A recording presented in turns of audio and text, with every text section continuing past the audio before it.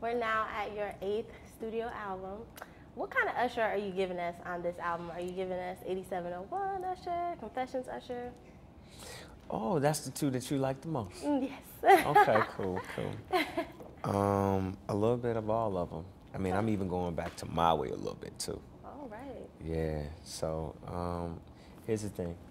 In making this album, I don't think I was inspired by anything more than really kind of the freedom of where I was in making all those albums. Mm-hmm. And while they probably were inspired by other artists, this album I decided to listen to my own music. Yeah. And really go back to, I guess, the source of what I had done throughout all of the years, because I realized that over the last 20 years, right, with Confessions, that's a 10-year anniversary for that record. Mm-hmm. But over the last 20 years, at every benchmark where I decided to make an album, I represent something different to that person. So I want to make sure that no one feels left out, that everybody gets a little bit of what they love. That is Usher, right? Not trying to be, I don't know, I didn't want to necessarily go towards one style or anything like that, because everybody loves something different. You know? Yeah. Now, what kind of topics, what's the topic that you would say is most prevalent on the album? I know with Confessions, it was kind of like, you had stepped outside of your relationship. Now, with this one, what are you telling? What story are you telling? The story to be told, well, I haven't finished it yet, that's one. But as far as I know, and what I've created, really has been kind of in the space of reconnecting with life in a way that brings me back from a place, right? I felt like, I don't know, maybe in the last 3-4 albums, in being experimental, I don't know, maybe I disconnected in a way. And not disconnected from a specific audience, but like I kind of disconnected emotionally in a lot of ways. So, maybe I have to hold on to this place, this thing that might not necessarily be something you can tangibly put your hands on, right? But an emotion, a feeling that brings me back to life. And, sometimes it could be a musical change that does that. Sometimes it could be, love and passion, the connection, the sex of whatever it may be at that time with who it is. But all of those things make up a project that feels like I'm getting to know Usher in a way that I didn't feel him. Or I felt him at one point in time. I haven't felt him in a while. Okay. Some of it may be venting at times. Again, as I said, I haven't finished the whole album, so I work on like maybe 50 songs in making an album, and then I slim it down to about 12 or 13 songs. Okay. So, yeah. And on one of those 12 or 13, I'm hearing Drake will be. Yo. So what is that record about? How did you two connect? Well, first of all, I've been around him a few times. He came to Atlanta. It was the first time we were around each other. And we talked about working on something together. Later on, I kind of seen him in passing and told him, if I ever feel like I have something, I'll reach out to you. I happened to be on the set of She Came to Give It to You. He was there. I had him come over, listen to some of the songs that I thought were definite. I let him listen to 3 songs. And he identified the record that he felt like, actually he asked me to send him all the records. And I said, well, which one do you love more than anything? And he selected this record called Slow Motion. And what he's touching on in the song, it's a little bit personal. I think that, it's always great for artists to kind of use, where they are at the time, as inspiration. But that song is it's a relationship song. That's enough, yeah. And now we are, you just announced a tour, the Yep. You Are Experience. Mm-hmm. Now that experience word makes me think that there are going to be some theatrics and craziness going on. Can you tell me a little bit about the tour? Hey, listen, every day is theatrical and Yeah. crazy with me. Shit, you never know what's going on. But there are a few unexpected guests that I'm not gonna tell you. Mm-hmm. That just happened. There's this magic hour within my show. The show normally runs about 2.5 hours to 3 hours. Probably run 3 hours. Don't quote me yet. But there is this magic hour in my mind that's all about the experience that's different.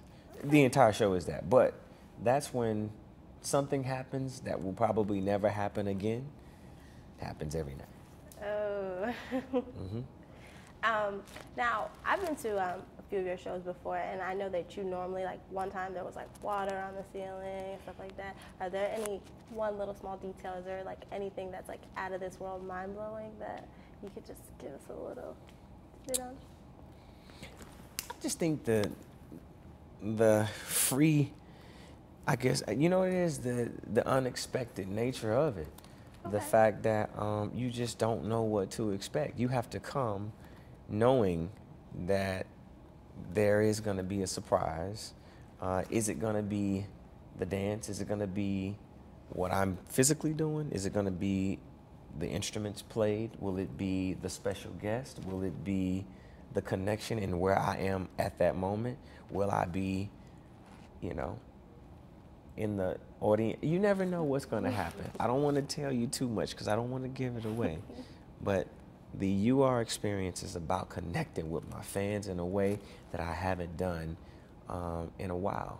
You know, I actually have had the opportunity to play a few shows recently. It's been 3 years since I've toured, but I've had a few shows within the last year that gave me an opportunity to tear away all the choreography and just really make a connection. Sometimes it was me playing an instrument, sometimes it was me, you know, just talking to the audience, making them feel the connection, having a real dialogue in the moment. That right there felt like something that I've never felt. And I just wanna have that experience, you know, throughout North America, 27 cities, and give you guys something to talk about.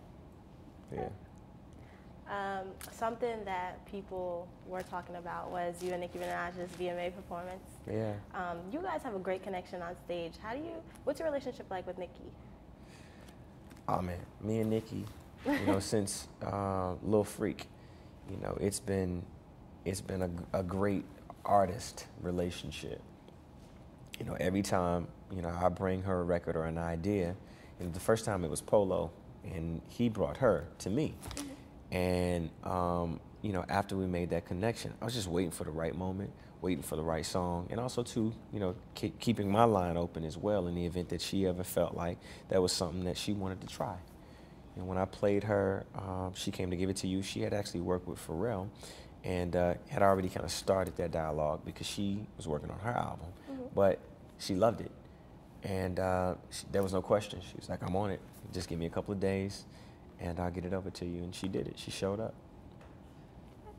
Did you guys feel that extra urge to kill it? I know she had her little malfunction earlier in the show. Yeah. Did you guys like come back out with that extra urge, like, no, we're gonna kill this one?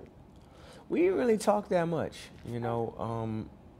We spoke, I think, in rehearsals the day of.